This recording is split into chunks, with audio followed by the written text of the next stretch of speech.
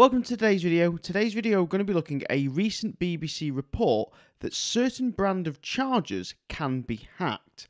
And we're going to be looking at what these chargers are, how they do hack them, and what it leaves you exposed to. We're also going to be discussing, should you be worried or not worried?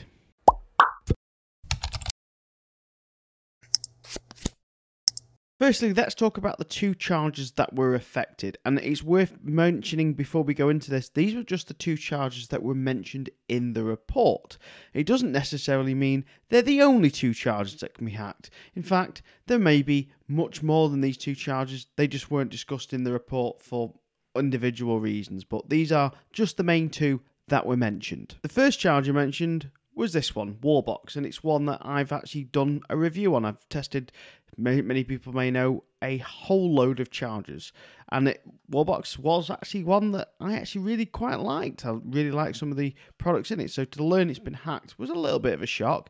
Now, the hacking mechanism on this allowed them full access to your charger, allowing hackers to take control of the charger and allow them access to charge on your charger, but disallow you access to charge on their charger. So they could basically hack this charger, turn your access off, and allow them to charge. Now, another thing they mentioned is they mentioned this Raspberry Pi at the back, and they mentioned that because it is removable, if a hacker had physical access to this charger and unscrewed it and removed this board, they could get your Wi-Fi password.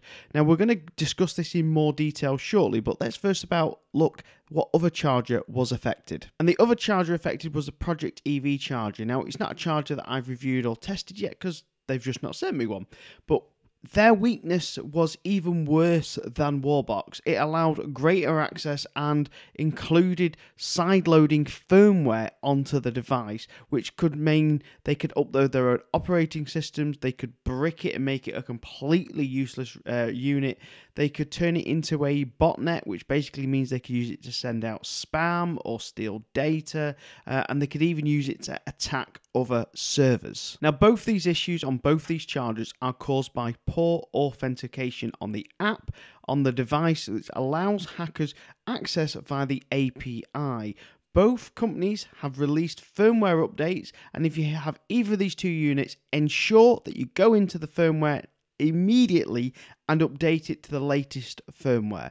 If it's not a connected device, as in it's not on the internet, then I wouldn't worry too much, but I'd still recommend that you try and plug it in at least once to get a firmware update to the latest version. Now, let's get serious for a minute. What do these hacks mean? Now, firstly, looking at the Project EV, what are your risks? Well, seeing hackers didn't need physical access to the device, it does mean a fairly large breach, and it was fairly risky if you were running old firmware. Now, luckily for everyone, white hackers found this issue way before we think any hackers found it. At least we think any hackers found it, or it went public to any hackers.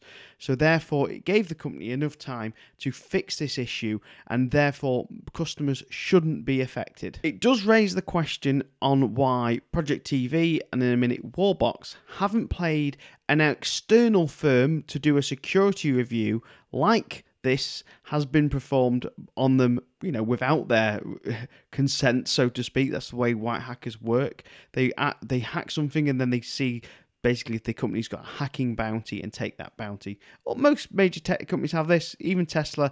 If you hack a Tesla, I think they give you £1 million, or they might give you a Model Y now, but they change it every couple of years. But most big, massive tech companies or involved in tech have a bounty if you hack their charger, and it does begs the question why this firm didn't check these things, because these APIs are basic security protocols that they should have had locked down. And we need to really forget about that, because both firmwares have been updated, but Wallbox, the unit, has been updated, and the report commented that because it has that removable Raspberry Pi that we just looked at before, hackers could still have a physical access to it, could come basically round to your house, remove the Pi from hacking, and then basically it means that they have access and they could hack it. And this is where I have slightly problems with the report. First of all, if a hacker hacked this and stopped your car from charging, you'd realise pretty quickly. If someone was parked on your drive and your neighbour spotted a car that you didn't know, they'd tell you, and then you'd be suspicious again if you had your charger on lock. So both those instances for both chargers are extremely unlikely. But what about if the hacker removed this Raspberry Pi and gained access to your Wi-Fi network? Well, if they did remove this Raspberry Pi and gained access to your Wi-Fi network, what could they do? Well, first of all, they could interfere with your Wi-Fi settings in your router if your router is using a default username and password that came with your router. And yes, the ones that are computer generated that look really long and complicated can still, believe it or not, be guessed with password tools. So if you haven't changed it, there's a small chance that hackers could gain access to your router, change your router's settings to divert traffic from normal websites to the hacker's website, be this a bank page to make it look like a genuine bank login or a PayPal login, and they could then steal that information, those usernames and passwords from you. So it is a fairly significant risk if they remove this Raspberry Pi out and got your Wi-Fi access. However, the BBC report did a couple of things that were a bit naughty. Now, first of all, they called this a I think they call it a 2015 Raspberry Pi, and he said, oh, it only belongs in a classroom, it's just an educational computer. No, this Raspberry Pi, this specific board was made specifically for commercial applications like this, like putting in a charger, like putting in other devices. It was specifically made for that purpose. So that report is a little bit unfair in the way they called it. I won't blame the reporter, but I'm blaming the reporter because he really should have known his stuff and not said that that was a non-commercial piece of equipment, because it is. So how are you going to get this removed? Well, first of all, a hacker with enough skill would have to drive past your house and see this Wallbox unit. Okay, so first of all, very unlikely that they're going to drive past your house and be a hacker and see this Wallbox unit. But let's just pretend they did. So next, they're going to go to your Wallbox unit and they're going to unscrew the little screw at the bottom here, and then they're going to clip off this front panel here. By the way, all white, still connected to 240 volts. And then what they're going to do is they're going to lift up this cover while it's still connected to 240 volts, and they're going to then remove this ribbon cable, which will make this front panel a little bit then safe to work with, and then they could get the Raspberry Pi out. But the thing is, they still have to see your charger and then unscrew it while it's connected to 240 volts to get your Wi-Fi password for your network that you might have changed the default username and password on already. I just personally don't see it. Now, another comment said on the program was actually by the security firm, and they said that they can't see any way that Wallbox could fix this security flaw.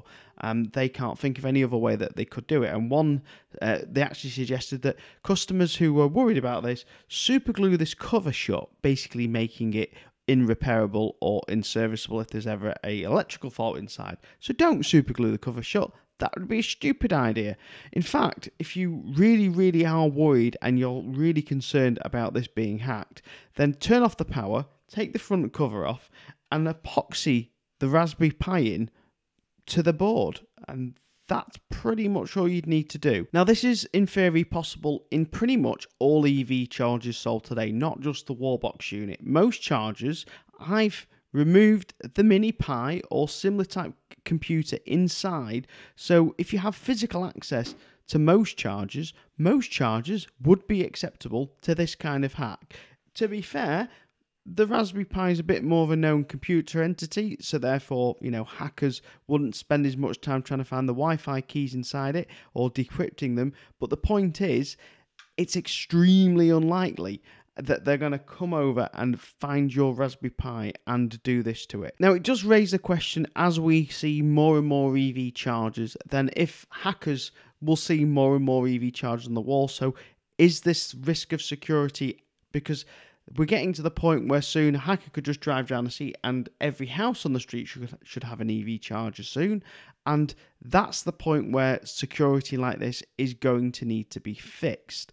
At the moment, it's probably unlikely that you're going to have that certain brand of charger that the hacker knows how to hack, and then they know where you are. But as we move forward, we're going to see more and more of these chargers and more likelihood that they could be hacked, which is why the government is actually legislating that EV home chargers have a certain level of security. My only worry is the OLEV or OZEV grant for chargers is going away soon, so it's going to be quite hard to legislate that on the smart charging spectrum if people could just go and buy any old rubbish off it, Amazon or eBay. And looking at the fact that most people don't even look at the pen fault safety or RCD or DC leakage protection of certain chargers and are just willing to install them willy-nilly, then yeah, security might not be something that's overlooked by certain companies. So I do trust that Wallbox will fix the firmware issue.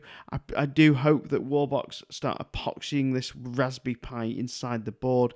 I do hope that if certain customers are worried about this, Wallbox will go back out to those customers and epoxy that thing back in the board. But if you are seriously worried about it, then ring up Wallbox, ring up your charging company. But they are not the only company with Raspberry Pis inside. Are you worried? Let me know down in the comments. Thank you very, very much, and I'll see you again next week. Goodbye.